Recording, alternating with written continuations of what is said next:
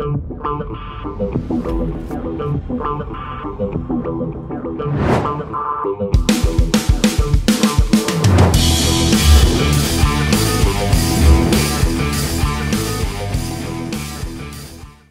what's happening, my fearless networking friend? Todd Falcone here. Welcome back to another episode. Today's episode, I want to talk about what I call the project strategy, which is definitely a pathway to greater success in your network marketing business. So what does that mean, the project strategy? So as you're recruiting people and building your organization, you're bringing in new affiliates, new distributors, new reps into your company. And it depends on what your recruiting level is. Some people recruit one a month or a couple a month. Some people recruit 50 a month. Everybody's different. Regardless of how many people that you're bringing in, or even if you have a month where you don't bring anybody in, which I don't think that's a great idea, just to throw that out there. I think you should be putting people on your products and into your business every single month, regardless of how large or small your organization is. But we'll save that for another episode. The thing I want to share with you is when you're bringing people into your business, what I mean with this project strategy is when you begin the month, March 1, February, April 1, what beginning of the month, I think it would be great for you to identify one or two people that are either new in your organization or just burgeoning and getting things going. Maybe they've been in for a couple of months, or maybe it's somebody that even has been in for a while, and you take them on as a project. And even though you're working with other people throughout the month and you're bringing other people in, you identify at least one person, and you can't do this with everybody, but you identify one or a handful of people, and you focus. You're giving concentrated time, effort, and energy to helping those, quote, project people drive growth in your organization. Now, it takes a willing party, right, for them to, you can't, what's the phrase? You can't push a chain. You can't, it's impossible to push a chain. It just bends, right? It just, doesn't go anywhere. So the project person has to be someone who's eager and wanting to grow their business. But if you were to, for lack of a better term, hold their hand, help them out, do calls with them, do reach outs with them, work with them, and take them on as a project for a period of time. You can take them on as a project for 30 days, and then you work with, then you're, working with a couple of other projects the next month, and then you can even come back to that person and spend more time with them. The more hands-on time that you invest in working with someone on your team, the more likely they're going to figure it out. They're going to feel like they're part of the team. They're going to feel wanted. They're going to feel valued. They're going to feel like, wow, this person is investing time with me to help me figure this thing out, to help me build this. Not to build it for them. We never do that.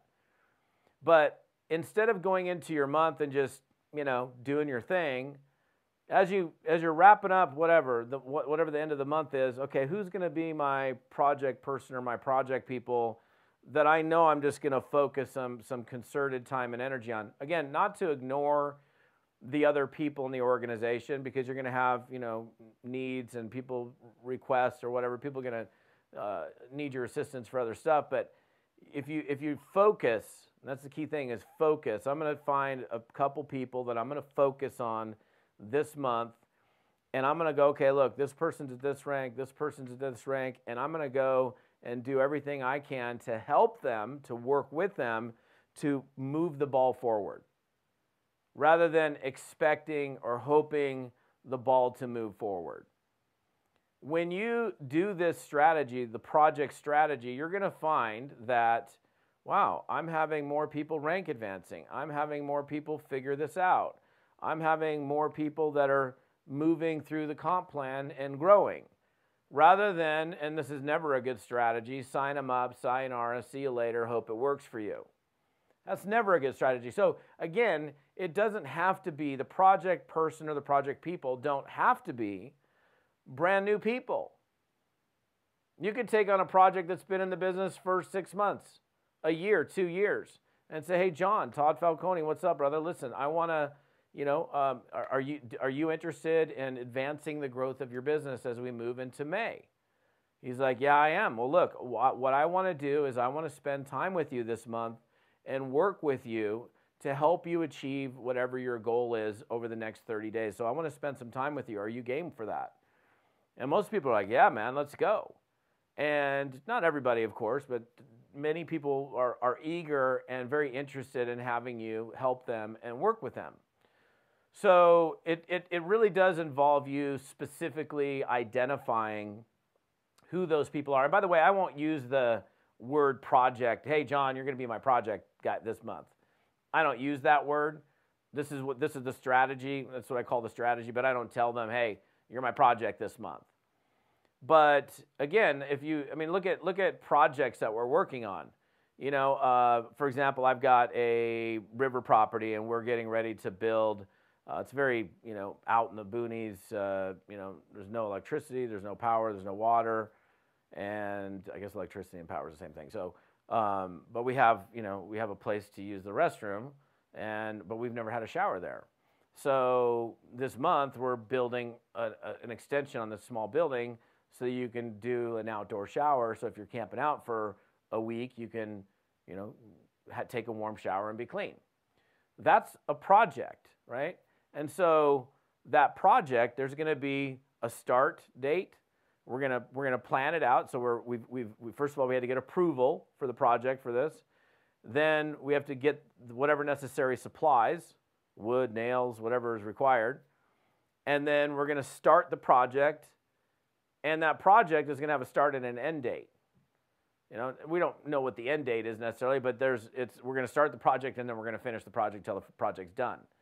And so if you look at working with people, and it's not like after 30 days you're done, I'm done with you, I'm never going to work with you again. But you can take a timeline, and I like the 30-day timeline. I'm going to take on a couple people that I'm going to really dive into. I'm going to really focus on. I'm going to really do everything I can to help those people. And and then you might do it for more than 30 days for sure.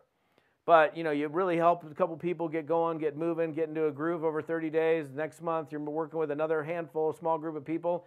That concentrated time, that personal time that you're spending with them is so much more impactful in terms of their growth, their skill development, just everything about the situation is going to be better than if they're just doing it all by themselves.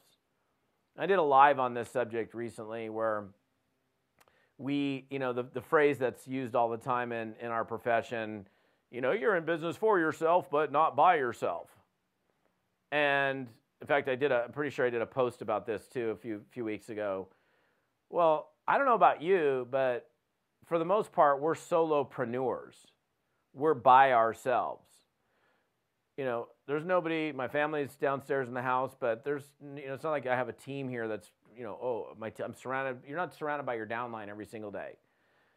So if you create opportunities to work with, either physically with, if they're within a reasonable drive to your house, that's even more powerful. So if you're spending time working side by side with somebody, that's infinitely more powerful than, I got somebody across the country in Florida and I'm working with them. Now, not to say it can't be done. It can absolutely be done long distance through calls, through Zooms, through, we've got the tools to do it.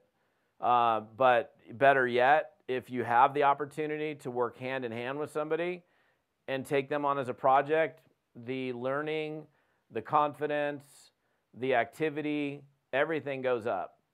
So if you've never sat there and go, okay, who am I taking on as a project, or who are the people that I'm going to take on as a project this month? Now might be the time. And I can tell you this, it is absolutely a pathway to greater success. You're going to keep people longer. You're going to see greater successes. You're going to see more rank advancements. But it's up to you to make that decision and make that move. So anyhow, if you're on YouTube, what's up, YouTubers? If you're on my podcast, what's up, podcast people? Love you guys. Listen, come back over to my website for this particular episode. Love your comments, love your feedback, toddfalcone.com/episode 125. That's where you'll find the details of this particular episode. Thanks for being here, and we'll see you next time.